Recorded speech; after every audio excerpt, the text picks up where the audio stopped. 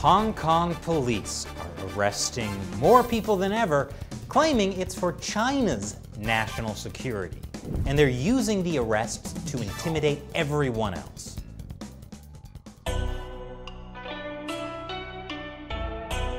Welcome to China Uncensored. I'm Chris Chappell. This episode is sponsored by Surfshark. You should be using a VPN like Surfshark to protect yourself whenever you go online, especially if you're in Hong Kong. Because over the past 6 weeks, the Chinese regime has been rapidly taking away Hong Kong's freedoms. China's National People's Congress implemented the National Security Law on July 1st this year, which effectively means that mainland China's vague laws and arbitrary enforcement apply to Hong Kong just like any other Chinese city. But Hong Kong is not just like any other Chinese city. So, the Chinese Communist Party is cracking down even harder, because Hong Kongers need to understand that there's a new sheriff in town. For example, Hong Kong police have begun rounding up political dissidents.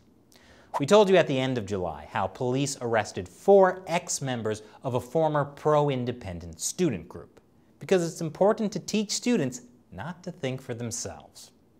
And on Monday, August 10th, Hong Kong police arrested Jimmy Lai, the owner of pro-democracy newspaper Apple Daily. Since the massive anti-extradition law protests began last year, which eventually turned into anti-Chinese Communist Party protests, Apple Daily has been printing articles in clear support of the protest movement. They allowed this ad satirizing Chinese propaganda and calling on Hong Kongers to shop only at stores that supported Hong Kong's freedoms. And on Halloween last year, they openly mocked Hong Kong police by printing this cutout face mask costume. So clearly, Jimmy Lai and his Apple Daily are dangerous to the people. Except the actual people do support Apple Daily. So much so that since Jimmy Lai's arrest, people lined up around the block at 2 a.m. to buy the paper. Some people bought stacks of the paper and left them for others for free. In fact, the demand was so high, Apple Daily printed over 500,000 copies of their paper on Tuesday. They usually print only 70,000. Plus, people have even been buying the company's stock as a form of protest. The stock price soared 1,200% between Monday morning and the end of trading on Tuesday. And now, regulators want to investigate. I mean, how dare people choose for themselves how to invest their money? Anyway, not only did police arrest Jimmy Lai, but they also searched his offices and arrested some of the senior staff at Apple Daily's parent company, Next Digital. All of that was likely intended to have a chilling effect in Hong Kong's media environment. Oh, and on top of that, the police also arrested Mr. Lai's 2 sons who are not involved in his media business. I assume that was intended to have a chilling effect on Hong Kongers for having children. Hong Kong police on Monday also arrested pro-democracy activist and politician Agnes Chow. Yes, this is the face that strikes fear into the heart of the Chinese Communist Party. Before her arrest, Agnes posted on social media about suspicious men watching her house all weekend. I assume that was intended to have a chilling effect on Hong Kongers for having houses. In total, Hong Kong police say they've arrested 9 people on Monday on suspicion of breaching the national security law. Offenses include collusion with a foreign country / external elements to endanger national security. And the operation is still ongoing. Oh, good. So this isn't over. On top of the arrests, police tried to block independent media from covering their raid, legitimate search, of the headquarters of Next Media, the company that owns Apple Daily. When reporters from RTHK tried to get into the police briefing about it, they were told that only media that had not hindered police in the past were invited.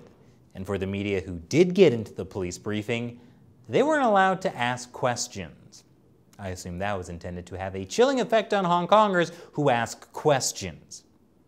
But access to official press conferences is the least of foreign journalists' worries. Because now Hong Kong authorities are effectively blocking many foreign journalists from renewing their visas by creating extended processing delays. So journalists in Hong Kong who merely get kicked out of press conferences should consider themselves lucky. China's national security law has only been implemented in Hong Kong for 6 weeks, and we're already seeing authorities use it to arrest political activists and interfere with the free press. And who said massive bureaucracies can't act quickly? Unless, of course, this was their plan all along. But I mean, how could it be? Because before it was implemented, Hong Kong Chief Executive Carrie Lam had told the United Nations Human Rights Council that the legislation would only target an extremely small minority of people who had broken the law, while the basic rights and freedoms of the overwhelming majority of Hong Kong residents would be protected. Well, it turns out Carrie Lam lied. She's a lying liar who lied to the United Nations. Well, unless she was just so stupid that she didn't know what the plan was, in which case she's a stupid stupider who stupided to the United Nations. Last week, the US government responded to the national security law by sanctioning 11 officials responsible for undermining Hong Kong's autonomy. Those officials include Carrie Lam, because she is directly responsible for implementing Beijing's policies of suppression of freedom and democratic processes. The sanctions were implemented by the US Treasury Department, and specifically, they freeze assets like money and property these people may have in the US or in US bank accounts. The US Treasury also published that list of the individuals online, giving their addresses, passport numbers, and national ID numbers. Hong Kong authorities responded by condemning and mocking the sanctions, saying such a deplorable move is no less than state-sanctioned doxing that is a serious breach of privacy and personal safety. Yeah, how dare the US government breach people's privacy and personal safety? And in retaliation, China's foreign ministry spokesman said China would be imposing sanctions on 11 Americans who behaved badly on Hong Kong-related issues. Those 11 Americans include Senators Ted Cruz and Marco Rubio, and the director of Freedom House, Michael Abramowitz. But it's unclear what China's sanctions will actually do. See, a lot of officials from Hong Kong and mainland China have assets and property in the US which can be frozen. But the reverse is generally not true. I mean, I doubt Ted Cruz keeps a savings account at the Bank of China, or that Marco Rubio has a vacation home in Shanghai. But at least there's some good news. After being detained for a day and a half, both Agnes Chow and Jimmy Lai were released on bail. Now, if Hong Kongers don't like the political changes that are happening so rapidly in their city, at least they have a legislative election coming up, where they can vote for candidates who support greater freedoms in the city. Or they did have an election coming up until the Hong Kong government postponed it for a year because of the coronavirus. Yeah, sure, that's why. But now, there's the risk that the election might not actually happen at all. On Tuesday, China's National People's Congress officially approved the election delay for at least a year by letting the current legislators keep their seats until the next legislators are elected, whenever that is. Which is to say, the Chinese government may have to keep delaying the election longer and longer for various reasons, until it has a chilling effect on Hong Kongers who want to vote. So far, though, Hong Kongers are refusing to be chilled, which is one reason why I hope they're using a VPN, like Surfshark, to protect their identity when they go online.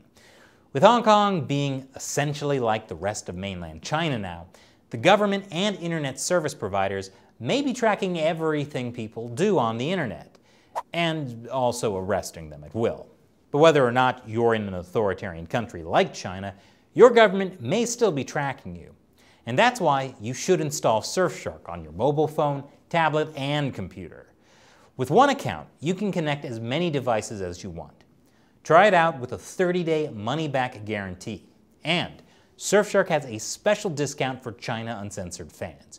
Go to surfshark.com/uncensored and use the code UNCENSORED to get our special deal that includes 3 extra months for free.